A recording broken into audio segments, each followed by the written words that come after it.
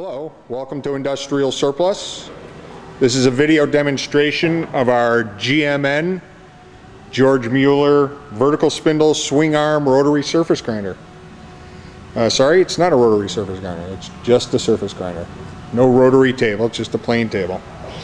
Model MPS-1 has a 5-inch cupped wheel diameter, 9-inch maximum distance from the top of the table to the wheel itself, and the spindle speeds are 3,400 RPM.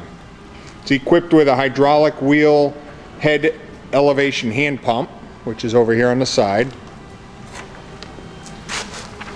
and a downfeed knob, which releases the hydraulic fluid and allows the head to drop. And in addition to that, there is a fine feed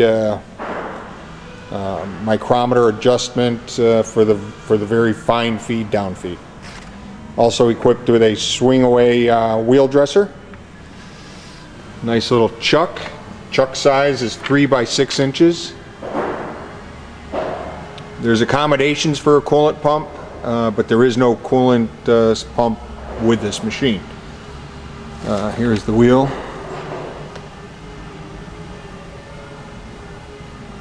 We just had this machine completely apart, replaced the bearings in the motor,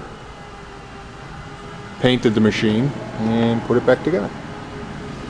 It's in really nice condition. This is a manual clamp for the head to keep it in locked position. The motor is a 3/4 horsepower motor wired for 220 volt.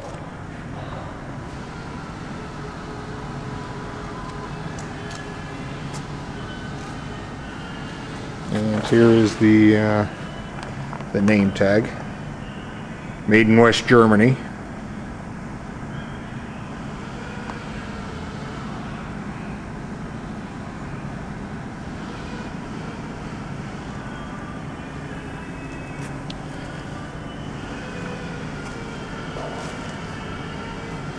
And the basic operation is that you put your part on the magnetic chuck. Chuck works really well. That's on there tight. Bring your head down to position and just swing the head back and forth. And then as needed, the dresser swings under, dresses the wheel, swings out of the way, back to grinding. So I'll just start it up and we can hear the spindle. A little bit of noise you hear there of the belt. Like I said, we replaced the bearing motor. The spindle sounds great.